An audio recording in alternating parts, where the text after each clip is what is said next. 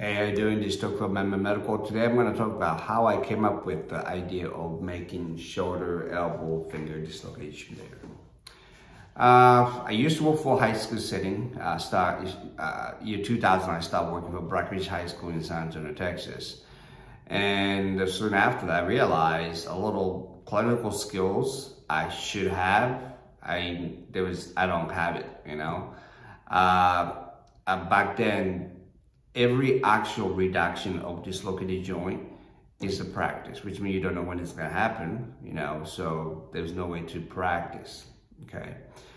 I see it as a problem, so I start looking something, you know, there got to be something because, you know, CPR mannequin is basically it's the medical simulation product. It's pretty, you know, cheap and simple, you know, it got to be something like that. So I just started looking, couldn't find it, so I decided to make my own.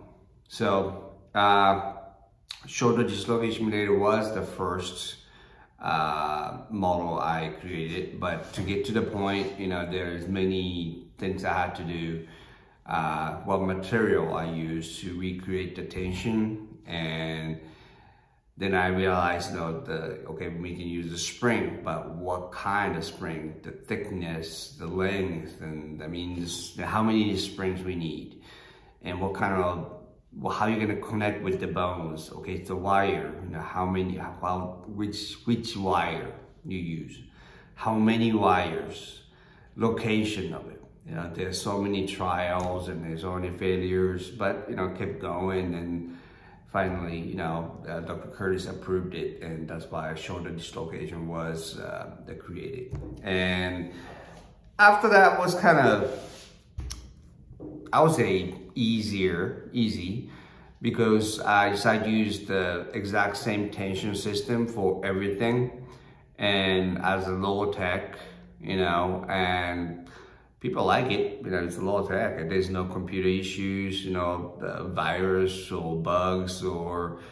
crash, anything, nothing at all. So, and that's one of the reasons that people like it too. So, that's how it came out, you know, problem solving. That's something, I think it's in my blood, I don't know, but that's how it came up. And then still, I'm going. The hip dislocation will be ready, hopefully, Tyler, in 3 months. Maybe not. Maybe it might take 6 months. Maybe. I hope not, but you'll be ready. And then after that, I am still debating, should I go TMJ dislocation simulator as a next project or ankle dislocation simulator with the pulse function.